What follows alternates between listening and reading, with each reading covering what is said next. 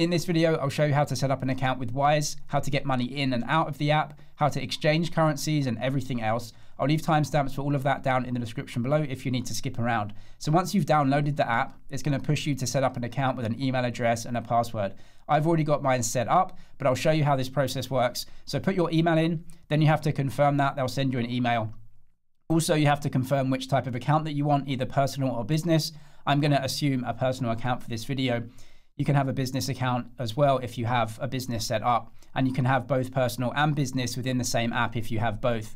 Now from here, it's going to ask you your official name and also your country of residence. That may be different to your citizenship. And so if it's going to ask you for where you are a citizen, tell them that, that's your passport. And if you live somewhere else for more than 6 months a year, usually, so that's your residence, then you can put that as well. And in the future, Wise may have to confirm that via some sort of proof of address, like a utility bill or a bank statement. So the things you'll need to set up an account is either a passport, national ID card, or driver's licenses. So you can tell them exactly what your details are, and then they can open the app for you and you can start to send and receive money. Once you've gone through that setup process, what you should see in the app is one main currency account. And that will be the fiat currency of your region. So if you're in the UK, you'll see a pound sterling account here. If you're in the US, you'll see a dollar account and so on. Up in the top left, you should see your initials. So you can click that. And down here is settings, which are self-explanatory. If you click help, then that will go through and list all of the transactions in the app. If you need specific help about one transaction, like it didn't arrive or something like that, you can get help on that transaction. If you need help generally, there is a really good chat feature as well, and they're pretty quick at getting back to you, so you can chat about general help that you need. Up here as well, you should see a link where you can create a Wise tag. I've already got mine set up. A Wise tag is Wise's a payment link. So if you have other friends that use Wise, they can send you money via your Wise tag and not have to look up any banking details. So it makes things a lot easier. Up in the top right, you can also open a different account as well. So if you've got a personal account with Wise and then you want a business account as well, you can do that and you can switch between them right here in the app. You can see this box here, which is in light gray, that switches between your personal account and your business account. Now I'll show you how to add different currencies and accounts within Wise. So I'm in the home page. We're going to scroll to the right-hand side. Notice that I've got accounts already set up with currencies. You can only have one account per currency. So I've already added a US dollar account, and that means that I can't add a second one. But we're going to go to new, and then up at the top, add a currency. And these currencies I've not added yet. So I can press these to add the currency account. Notice that for the major currencies, I actually get banking details. So if you need to make a deposit in one of these currencies, you can give real bank details to whoever is sending that money to you. And it's like having a bank account in those regions. For smaller currencies, you can also add those accounts, but you don't get banking details. As you can see down here, it says currencies without account details. You can add these accounts and you can switch money from one account to another. So you can basically spend these currencies on your card, or if you're paying for something in those regions via card and you know that they're going to charge you these currencies, you can buy things with the card with these currencies, but you can't receive money to these like you can up here with the bank details. So these are for internal Wise transactions. Let's say you have dollars and you know you need to buy something in pesos. You can switch and do the currency exchange and then pay for it with your card. However, you can't receive money to these because you don't get bank details. The major currencies up here, you can add them and actually receive money to essentially a bank account with these currencies. Wise also lets you set up a different type of account that they call a jar. You can think of this as a kind of savings account. So it's a separate account that you can put money in that isn't used for spending or exchange. So when you spend on your card, then it's going to take money out of one of the accounts, right? But if you have money in a jar, it's like a savings jar. And so if you click that, it says, which currency do you want to set this jar up for? Think of this as a savings account where you can actually put money and then it's not going to be used for spending. And it's like a savings account, but you can set that one up as well. And then that will be separate from the other accounts that you use for spending and exchanging. Once you've added currency accounts into your Wise, you can now do exchanges between currencies. And for the major currencies, you can also create banking details as well. So I'll just show you my pound sterling account. I'll click this. Below the balance here, it says set up an account. So you can click that. I've already got mine set up. So I'll click mine here. And Wise has set up a UK bank account for me. So I've got my account number and sort code. And I've also got an IBAN and SWIFT if people are sending me pounds from outside of the UK. That would be an international transfer. If I go to a different account, for example, my US dollar account, I can click this, and below the balance it says verify for account details. I've had no reason to add US banking details in the past because I didn't need to receive dollars, and so I didn't need to set up the bank account, but I did need to exchange from pounds to dollars. So you can do that in your Wise app without needing bank details. But if it's supported, you can create bank details now, and then essentially you can receive dollars to that bank account, and it's going to show up in your Wise account. So we're going to press verify, and it says this is what you can do. Press continue to verify.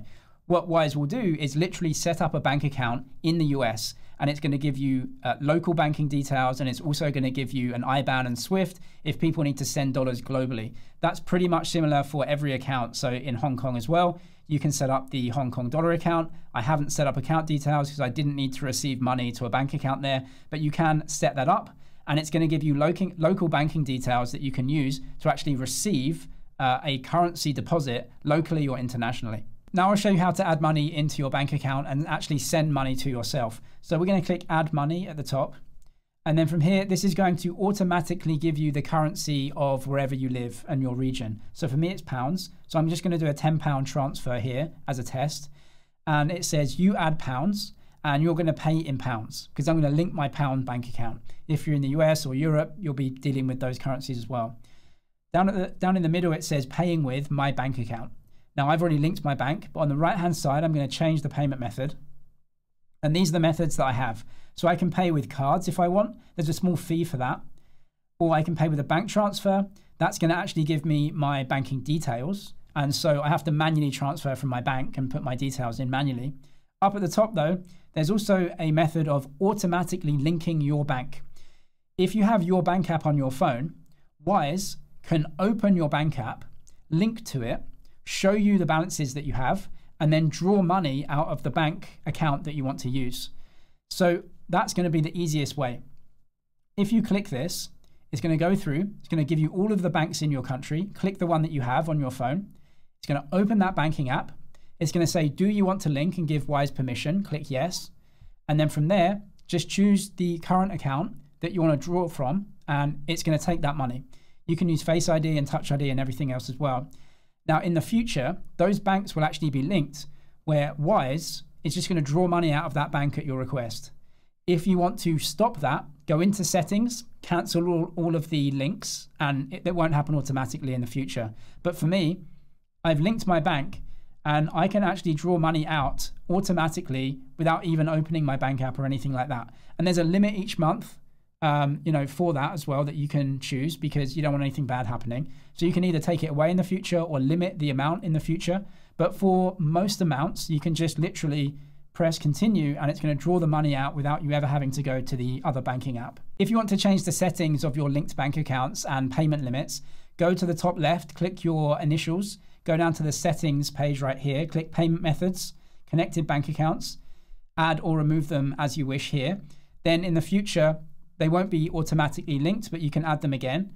You can also go to limits and your spending limits. This is going to give limits on the amount that you can send and receive without any checks. You can change this as you want. If you want to exchange currencies, this is really simple. You just have to tell Wise which currency you want to spend and which currency that you want to buy.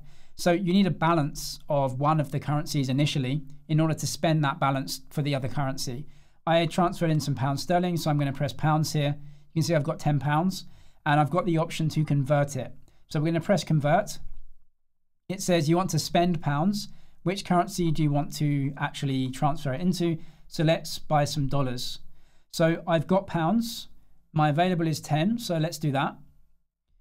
And it's going to tell me that if you buy dollars with pounds, this is the exchange rate. So you're going to spend £10 and it will buy you $13.16. You can see the fees here as well at the bottom. So I'll just click that.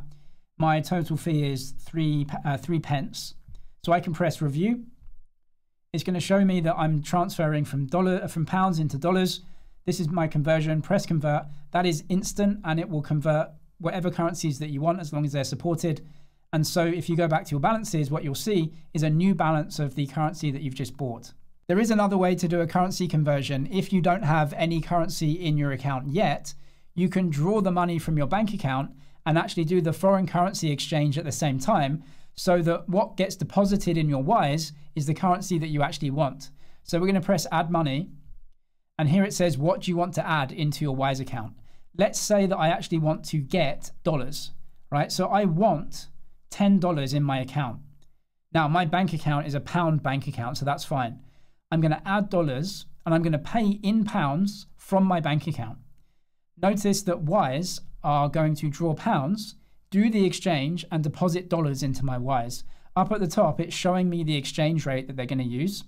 And down here it says at the bottom, you pay with pounds, and you're going to pay £7.60, but the $10 is what's going to arrive in your account.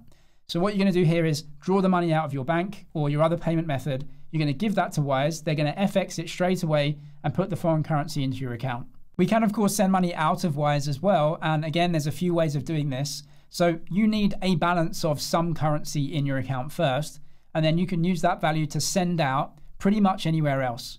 You can send the same currency, so pounds to pounds, or you can send and do an FX transaction at the same time. So let's say that you have pounds in your account and you want to actually send dollars to somebody else.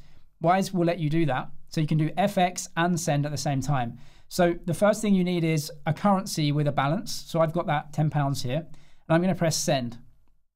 Wise is going to say, how do you want to send this? Up at the top, you can search via Wise tags. So if you know that the other user is a Wise account holder, get their Wise tag and you can send the money to them. Or you can add a recipient. Down in the middle, we're going to press add recipient. And then there's a bunch of different ways to add the payment details. So the first thing is you have to choose which currency that the recipient is going to get. Now, you can use the same currency. So if I'm sending GBP, they can get GBP, that's no problem. But what if I want to send GBP because I've got that in my account, but I actually want them to receive dollars? They're a US dollar bank account holder and I want them to receive dollars. I can do that here. So I can actually say, I'm going to send pounds because that's what I've got in my account. They're going to receive dollars to their dollar bank account. So I'm going to press dollar here. And then it says, how do you want to send this transaction? Well, if you're sending to another bank, you have to get the bank details of that person. So press bank details.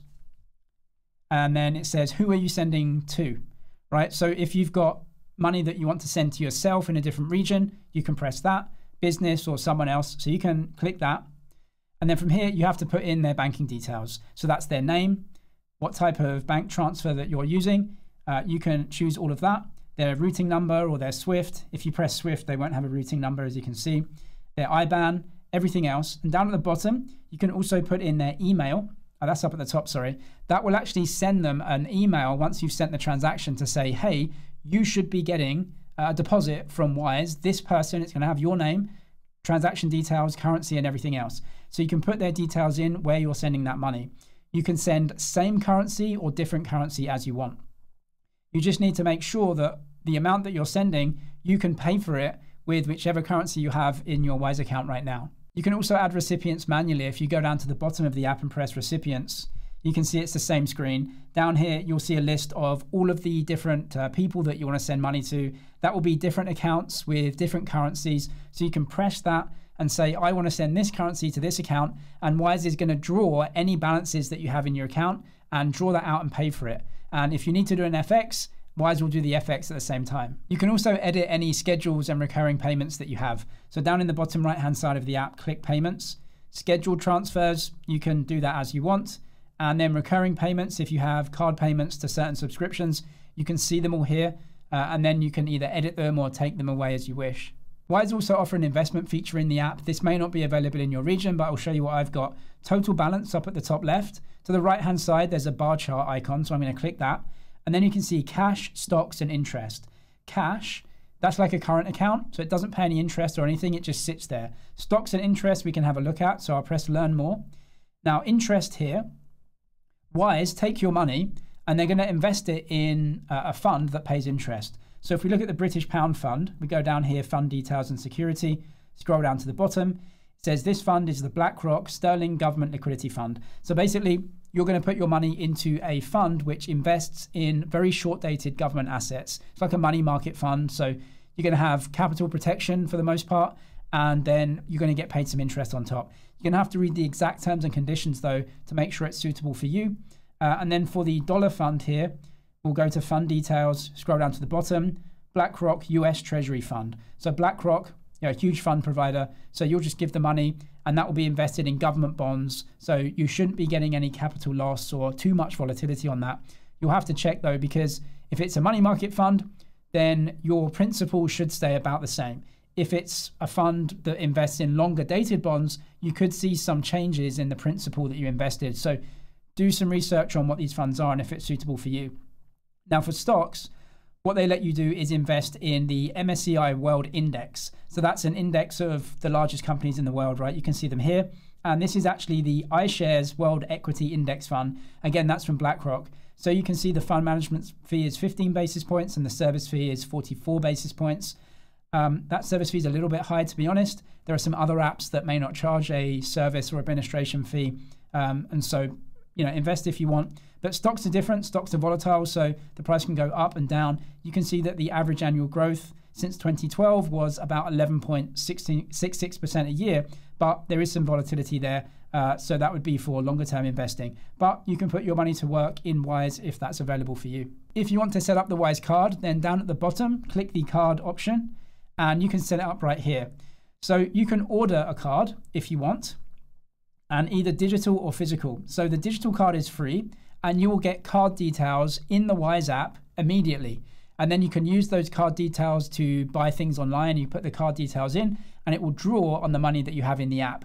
You can also use this for spending in different countries as well. So let's say that you want to buy something in Europe and you're in the US. Well, you can have US dollars in your account and you can spend in euros, and Wise will do the transaction when you spend. It will take the money out of your dollars and it will spend in euros. You can also have a euro account that you've already done an FX into, so you've got some euro balance.